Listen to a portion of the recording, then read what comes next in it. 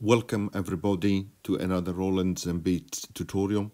Today I would like to show you how you can use the audio track. So let's click on the new song.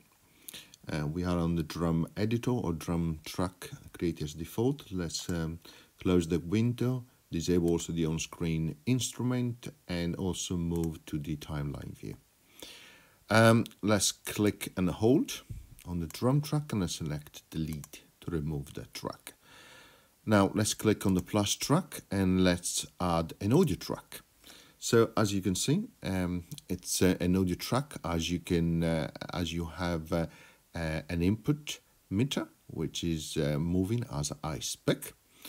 And if you click on it, as we've done in previous tracks, you can reveal, of course, the options or settings that you can apply to that track, like solo, mute, adding automation, recording, and have a look at the meters. First thing I'm going to show you is how to record. Very simple. Arm it, and then let's click on the record button and let's say something. Test. Stop and remove the recording for Army. Let's click play. Test. And that has been recorded, of course. Let's double click on the region for the audio track that has been created. And we go inside the wave editor, which will show you the display. It will display the wave in a graphical format. And if you click play, you can see the cursor moving. Okay, let's also change the looping, so like so. Okay, let's go back inside, let's click play. Test. Test. Test. As you can hear, it has recorded also the metronome as it was playing. So what can you do here? Well, first of all, you can change the area that will be played from a looping perspective. You do so, and you can drag like so. Test. And if you click on the setting here, you can enable the looping as well, like that. So that now when you play, it will play only the region that you selected from a loop perspective. If you go back to this menu, you can enable or not the snapping. So if I disable it, you can see the grid disappearing. And this allows you now to move freely from a looping perspective instead of being snapped. Let's click undo. What also you can do here is add an automation. And if you look at the drum track tutorial, you have a view on how to add the automation.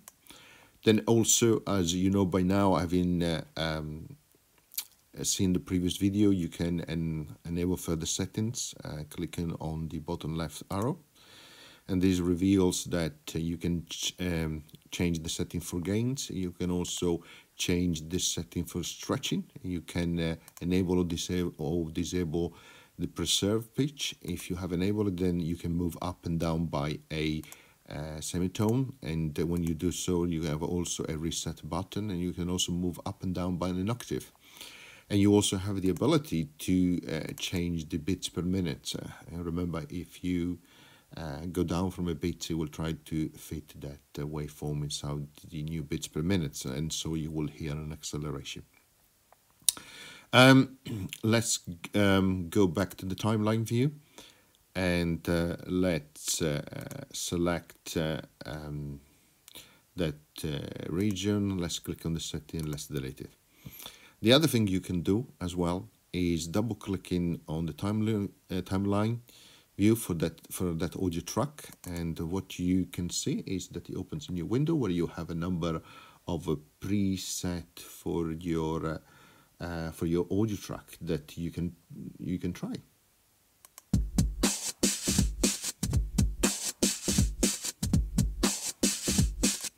Which is quite interesting. So let me show you what you can do. As an example, let's select EDM. And let's select, for example, EDM ARP1A. Let's click on the plus sign, and here we have a sample which has been imported. Let's adjust the looping. Let's click play to hear it. Okay, let's add another audio track, and let's double click on it, and let's still stay with EDM. Let's then add EDM drums A. Let's click on the plus sign. Let's adjust it. Let's add an audio track. Double click, reveal the window to select, in this case, a bass A. And let's hear what we have composed very quickly.